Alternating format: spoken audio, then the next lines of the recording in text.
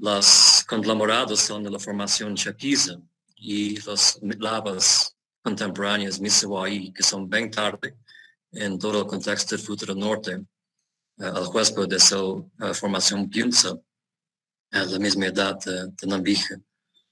Entonces, Fruta del Norte es un ejemplo clásico de un epitramal sepultado, buried o ciego, que no fue fácil encontrarlo.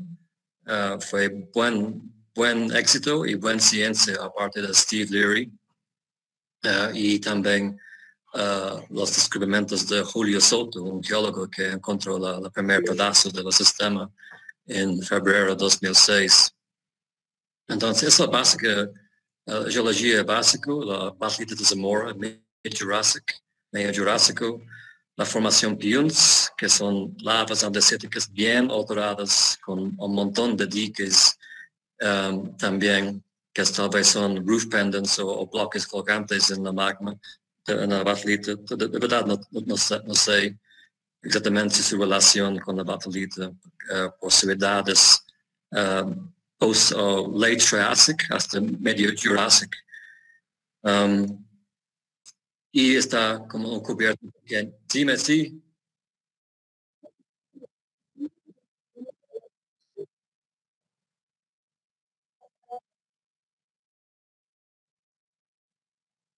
Sí, se escucha bien. Ok, tranquilo. Y aquí es el falla Nangaritza, que es importante porque aquí es un trust front y aquí es un plateau, es poco más elevado. Entonces, esta falla aquí es una de las varias fallas norte-sur en el fold and trust belt, o el cinto de dobles y fallas en el sector de Cordillera del Cóndor. Entonces, las fallas principales, la falla Nangaritza, hay otras fallas aquí en la cuenca de Santiago, en Perú, que son importantes, y otra que está importante en la generación de Nambija, fold and trust belt fallas. Entonces, Fruta del Norte está ubicada en el extremo norte de la cuenca de extensión de Suárez. Mientras tanto, Lundin está buscando justo aquí, hay otra indicación que hay un sistema parecido, se llama Barbasco, y voy a hablar un poco sobre eso también más tarde. Ok. El interés mundial de Fruta del Norte es su oro. Como ves, el oro en el sistema es bastante grueso, bastante bonito y de súper alta ley. Hay especímenes que son encima de 2.4 kilogramos por tonelada de oro. Entonces, la belleza de su oro, la afiliación epitramal con rhodonite y rhodochrosite y texturas típicas de Ginguru son de escala bastante parecida con Ishikari o Sleeper y otros epitramales bien ricos en el mundo, en Japón y en Nevada. Pero sobre todo, Fruta del Norte tiene las varias texturas bonitas de oro. Siempre nos impresionó en Aurelian. Y lastimosamente los especímenes mejores son robados por los directores. Aquí, por ejemplo, es un buen ejemplo de rhodochrosites, manganocarbonates, una brecha adentro de otra brecha, adentro de otra brecha. Entonces tienes la misma masa de rocas subjetivo de brechas, de eventos, una secuencia de eventos bien enfocadas en el mismo lugar. Y por eso la riqueza de Fruta del Norte es el éxito de un montón de vetas epitramales y brechas bien enfocadas en un lugar compacto. Y por eso los minos súper lindo para hacer. Es un yacimiento compacto y con un montón de oro en un lugar en espacio de 300 metros. Aquí son los recursos minerales de 2015 entre oro y plata por Lundin Gold. En la época de Aurelian, el recurso inferido fue 13.000 onzas, incluyendo la parte extrema sur. Pero ese recurso mineral es más la parte central, la parte más rico, que coincide también con la pozo de descubrimiento. El tercer pozo es lo que encontró Fruta del Norte directamente en el corazón del sistema.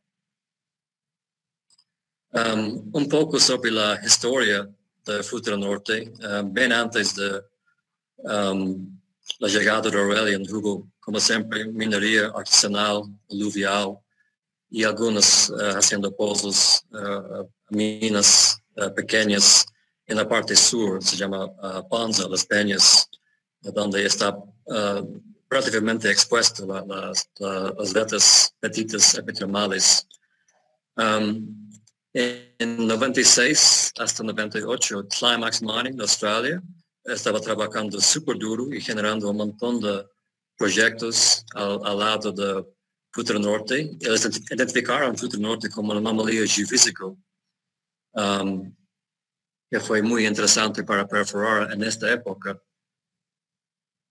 Y también hicieron varios trabajos geofísicos y geoquímicos al lado de la cuenca de extensión. Entonces, Climax Mining fue muy importante en el descubrimiento de Fruta del Norte. Pero con el escándalo de Bre-X en 97, todo el mundo de minería colapsó completamente en esa época. Luego, en 2001, con el mejoramiento de los precios de oro, después del Bre-X, Aurelian Resources compró el proyecto Condor. Y en 2006, en febrero, fue descubierto por Steve Leary y también con la ayuda de Julio Soto. En noviembre de 2007, el primer recurso mineral inferido fue declarado con 13.7 millones de onzas de oro, con un buen promedio de oro también. Y el precio de acciones de Aurelian fue por el cielo, de 24 centavos a $42, con mucha expectativa en el mercado. El equipo de exploración con Steve, Julio, Jorge Lema y el resto ganaron el premio de Discovery, the International Discovery Award en the PDAC en Toronto en marzo de 2008. Y hasta abril la empresa estaba andando súper bien con una capitalización del mercado enorme y 7 taladros y mucha exploración y muchos targets para perforar y mucha gente trabajando tranquilo. Pero Rafael Correa decidió en contra y hizo el mandato minero y que hace un efecto bastante grave en todo el proceso de exploración y el precio de acciones de Aurelian colapsó completamente. En septiembre de 2008, Kinross hizo el takeover de Aurelian Resources con un buen precio y comencé en 2009 con perforaciones para estudio de prefactibilidad y también comenzaron en 2010 el túnel en el lado equivocado del yacimiento. Pero en diciembre el gobierno de Corea declaró un interés de 52% y un impuesto de 70% también en la producción. Y fue muy difícil para Kinross negociar con Corea y en junio de 2013 abandonaron Fruta del Norte y todos sus proyectos en Ecuador. Fortress Minerals compró Fruta del Norte con un buen precio de nuevo y esa fue después la formación de la compañía Lundin Gold que fue encargada de China. Y en junio año pasado la primera barra de oro fue producido. Entonces 13 años desde el descubrimiento hasta la primera barra de oro. De verdad es muy bueno. Hay varias minas que son décadas en planificaciones y todos los problemas políticos que toca saltar. Entonces, con el mandato minero y las decisiones malas del gobierno de Corea, de verdad es muy rápido para el desarrollo de la mina y hay muchas más oportunidades, no solo en Fruta del Norte, pero en toda la cuenca de extensión. Bueno, es la historia. Aquí es una foto de la túnel de Kinross que fue construido adentro de la formación chapiza, los conglomerados. y fue un fracaso de $110 millones porque los conglomerados en este contexto son bien llenos de marcasita y sulfuros y provoca mucho daño al concreto, así que se ponga aquí. Entonces ese túnel fue abandonado. Déjame hablar sobre la época de Aurelian. Aquí fue el campamento de las Peñas en 2008 y la vía principal por Fruta del Norte, que es justo aquí, con ese tipo de rumbo.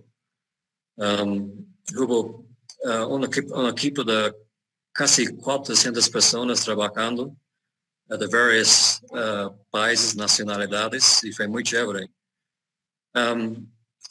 Entonces, ¿cómo fue Fruta del Norte en la época jurásica?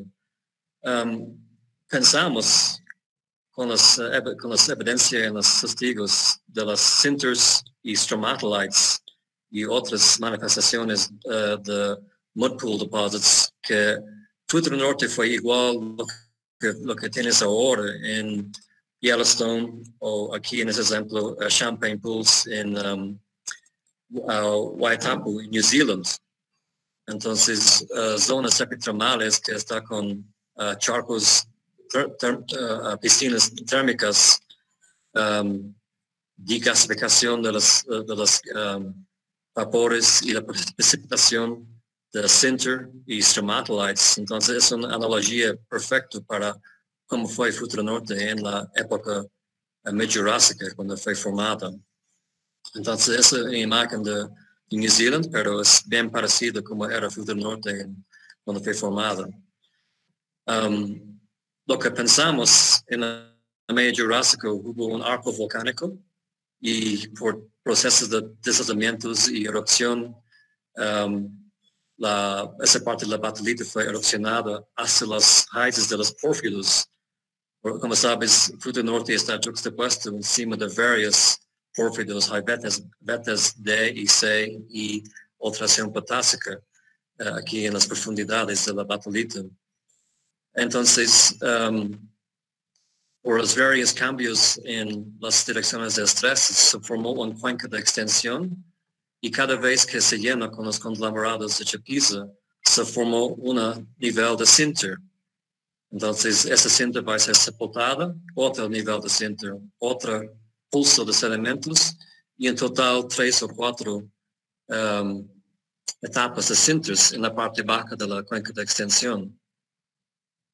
Entonces, se ve dentro de los clastos cerca de Fruta del Norte, clastos de sinter y clastos de vetas epitermales. Y estos también fueron un ingrediente importante sobre la decisión de Steve Leary y Aurelian para perforar cerca de la falla central, donde pedazos de sinter y chalcedonía estaban subiendo. Entonces, la falla oeste parece que está desplazó un parte grande del sistema de Fruta del Norte. En 2008 tentamos perforar aquí un pozo bien profundo de casi 1.5 kilómetros para buscar al otro lado de Fruta del Norte, pero también fue un fracaso, no encontramos nada. Entonces parece que no solo hubo fallas reversas, pero un componente de strike slip también, como puedes imaginar en un cuenco de extensión. Entonces, con tanta sedimentación, aquí se ve 1, 2, 3 niveles de sinter y algunas tobas. Parece que el cuenco de extensión se llenaba tanto con sedimentos, cinzas, tobas, andesitas, con la Misawaí, que tal vez provocó la sufocación o paró el sistema epitermal.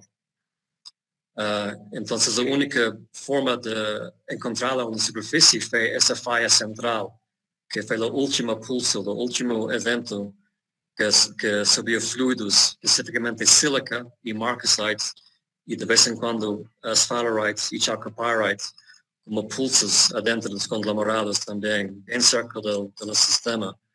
Entonces, y aquí fue clave para encontrar los pedazos de chalcedonía, bloques de chalcedonía aquí en la falla central. Bueno,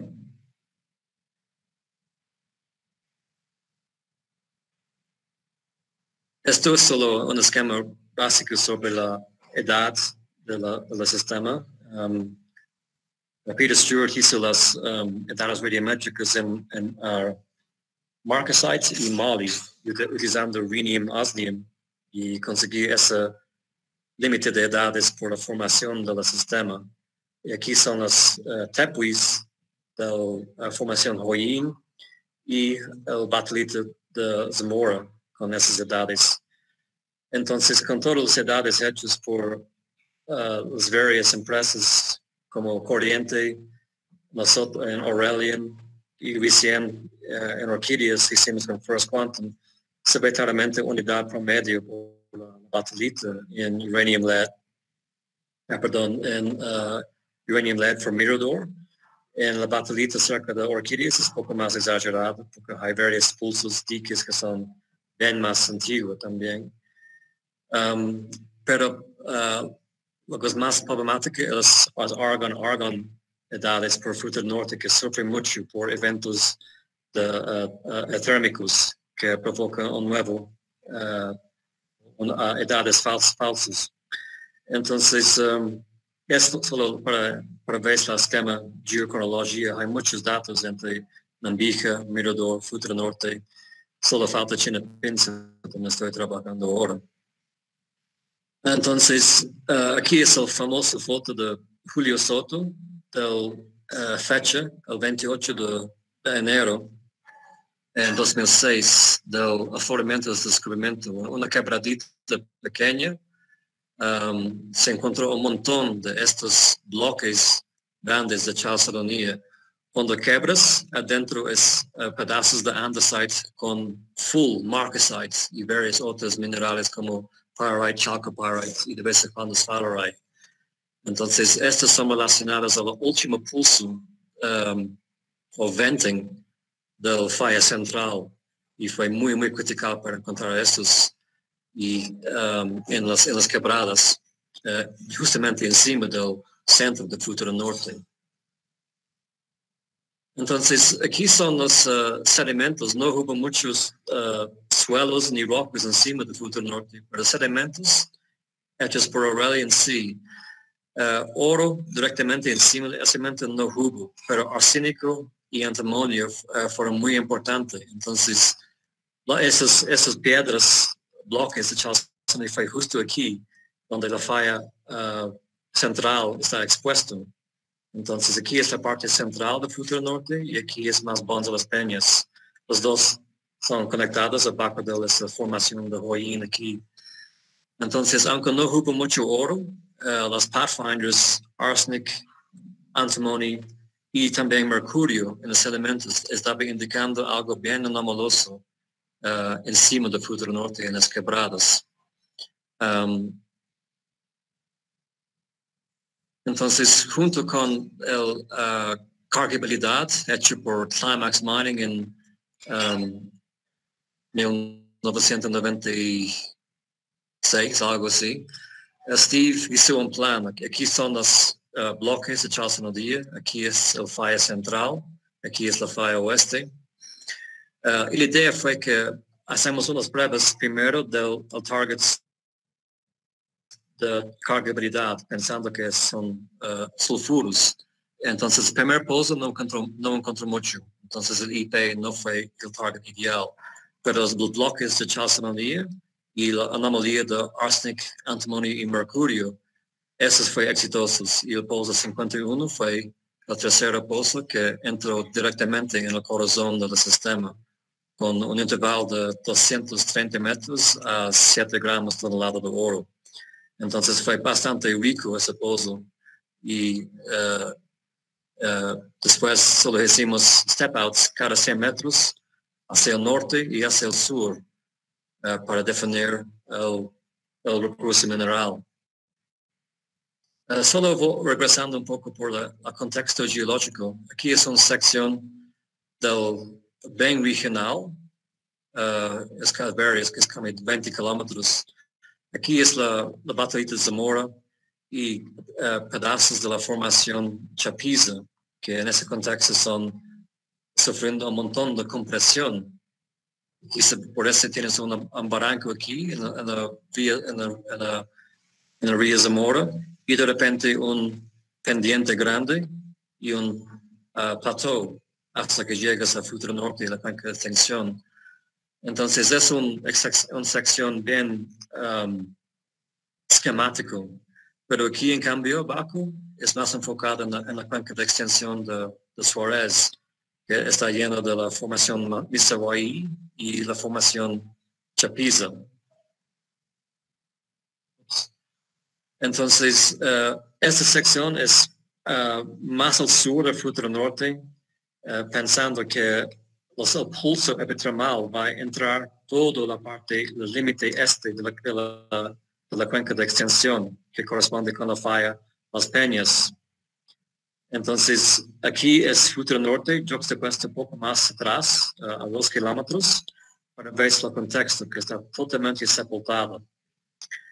Entonces, aquí se ve el contexto de la cuenca de extensión, los conglomerados, y aquí las varias formaciones de ceniza, aquí es ignimbrites, y los sedimentos más finos.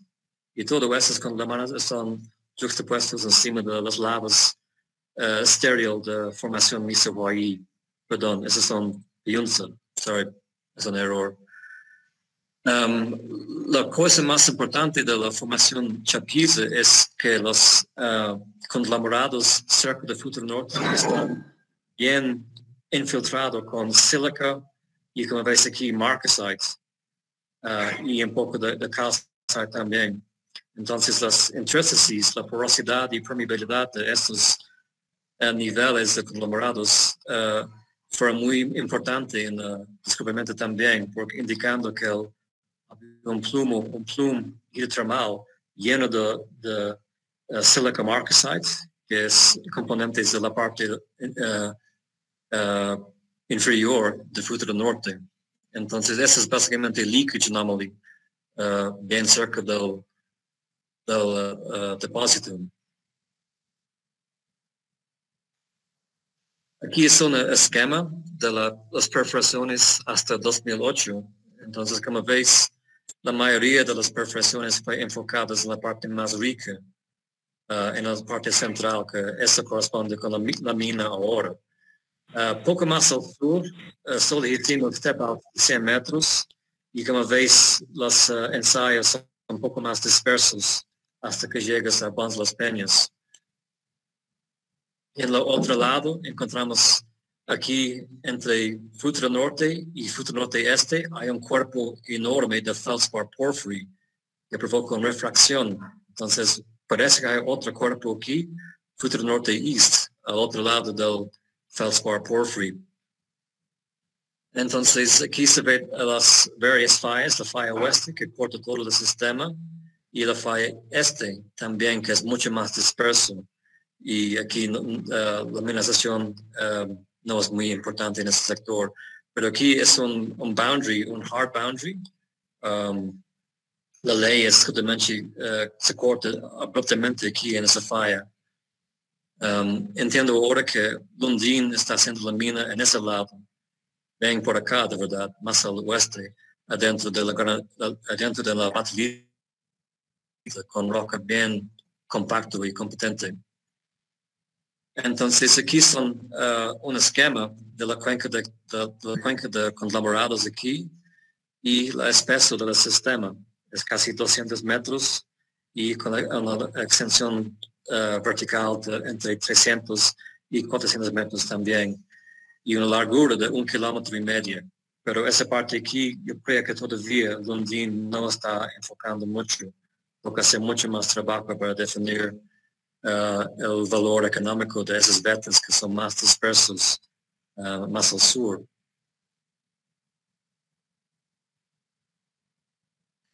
Una mapa geológica bien breve. Aquí es la feldspar porphyry que justo mencionar. Y aquí son las varias zonas importantes. Fruta del Norte tiene 4 zonas importantes en el sistema. Manganocarbonates, la parte más voluminosa, silica marcasites, quartz carbonate con electron y un capa superior que parece tal vez un efecto supergenio, que es silica marcasite. Perdón, more vuggy texture. Esas zonas son aquí en un block model bien básico. Entiendo ahora que Lundin tiene las varias zonas, como 20 o 30 diferentes zonas por la geometrología. Pero en la época de Aurelian fue más simple, más sencillo. Solo 4 zonas más importantes. Pero la geometrología también es un poco más complicado. Ok, la parte superior, como sabes, es el sinter, que no lleva mucho oro o nada. De vez en cuando se encuentran algunos pedazos de oro, pero esos son muy raros. Entonces el sinter no es parte del recurso mineral. Pero las texturas desarrolladas en el sinter son bien preservadas, indica las analogías entre ahora y como era en el Medio Jurásico, por ejemplo, como mencioné antes, las texturas de stromatolites, que son organismos termofílicos que les gusta mucho vivir en aguas supercalientes. El sinter también, que es oncoidal o biogenic, hecho por al lado de los geysers. Y los mud pool deposits también se encuentran en los testigos, que son parecidos o igual de los mud pool bursts en New Zealand y otras cuencas de lodos calientes. La parte más voluminosa es Fruta del Norte 1, FDM1, que es manganocarbonates, rhodochrosite, rhodonites, stockworks y vetas con textura típica ginguru de Japón. Evidenciando texturas de boiling y con un montón de texturas calcate, cruciform, colorform, como mencioné antes, brechas dentro de brechas, y aquí se ve el feldspar porphyry, que es en ese caso con un diatreme brecha. Aquí alabandite con manganocarbonates, y aquí se ve un montón de vetas entrando por el mismo volumen. Entonces, el mismo espacio fue totalmente invadido por esos montón de vetas y brechas queriendo ocupar el mismo espacio. Ese es el segredo de Fruta del Norte. Abajo de eso es el chalcedony marcasite, que como veis es bien diferente, es lleno de marcasites y lleno de marcasite bien fina y sílica. Entonces tiene marcasite un poco más grueso, con texturas diferentes, y marcasita super fina y un montón de straw yellow sphalerite as well en FDN2. FDN3, perdón, es el upper silica low sulfide zone, que forma una capa bien sencilla, bien pequeña, pero es bien rico en oro. Como veis, los teoros son mucho más altos que los otros. Y parece que tal vez fue un perfecto supergenio para generar estos vuggy texture. Tiene saladonite, que es la alta temperatura de smectite, y como veis un montón de sílica también. Entonces, ¿cómo fue formada? ¿Como supergene o otra forma? No sé de verdad todavía. Solo sé que tiene mucho más oro que el resto. Y al final, en el extremo norte, el Northern Quartz Vein Zone, que como veis aquí tienen quartz carbonates con texturas de ebullición, de boiling y electron, y un montón de vetas de quartz carbonate con esas texturas de cuchillos en todos lados. Entonces, bien desarrollado las texturas de evolución, y también lleva adularia. La alteración cerca del Fruta del Norte es típico quartz illite pyrite o quartz illite cerussite o combinaciones de eso. Carbonates es muy común también, y smectite también se ve como saladonite, a la alta temperatura de smectite. Solo hicimos unas lecturas con TerraSpec para averiguar la alteración. La mayoría de los tiempos, visitas de Dixit o Jeff Hedenquist o Greg Morrison nos apoya bastante identificando los varios minerales de alteración. Pero también identificamos adularia y sistemáticamente hacemos manchas con sodium cobalto nitrate para manchar la adularia, y con ese químico bien tóxico se vira totalmente amarilla la adularia. Un poco sobre la geoquímica, no voy a hacer mucho sobre eso, pero se ve claramente que hay rangos de manganeso y hierro que se puede ver claramente diferencias en los huéspedes, en los andesites, en los daysites, brechas hidrotermales y centro, todos tienen sus propios rangos y límites que para definir las diferentes formaciones que son los huéspedes, la caja. Aunque como mencioné, la centro no es caja, la centro solo es una manifestación superficial del sistema abajo. Pero los trabajos hechos por Aurelian en la época, entre 2001 a 2005, se generó muchos targets, exploration targets en toda la Valle Machinasa. Aquí, por ejemplo, se ve el Porphyry Belt, utilizando el Potassic Alteration Index en iogas. Aquí es un buen índice de fertilidad de pórfidos. Entonces, Mirador es justo aquí. Aquí es Mirador Norte. Entonces, Aurelian también hizo muchos trabajos en la Valle Machinasa y definir varios targets, papaya, naranjilla y otras anomalías que fueron perforadas. Pero el problema es que aquí en la falla Machinasa es una falla grande que está desplazando y cortando los pórfidos en pedazos. Entonces, aunque son bien alta ley, son bien complicados. Como mencioné antes, Lundin está haciendo sus trabajos ahora en la límite límite este de la cuenca de extensión en Barbasco, que en la época de Aurelian fue muy deseada. Por ejemplo, aquí con Ben Nicholson conseguimos a veces 100 o 300 partículas de oro por pound concentrate. Entonces hicimos los básicos de expansión ahí en 2007 con nuestros sedimentos. Y ahora Kinross hizo un montón de mallas de suelos aeromagnéticos. Entiendo que Lundin también hizo el ZTEM y mucha más exploración. Entonces Barbasco es el nuevo descubrimiento. Yo creo que es bien parecido al Fruta del Norte, que ojalá ellos van a encontrar otro sistema epitermal de la misma o mejor tamaño de Fruta del Norte. Eso es básicamente todo lo que tengo que hablar, porque ya estoy 50 minutos. Pero si quieres saber más información sobre mis trabajos en Fruta del Norte, aquí hay un link, fdngold.com, donde aquí tengo una abstract, una presentación del SEG en Keystone, Colorado, sobre la geoquímica del Fruta del Norte. Y también hay links del publicación en SEG que hicimos en 2016 y otros sobre el preliminario sobre las edades radiométricas que está todavía en prensa con Peter Stewart.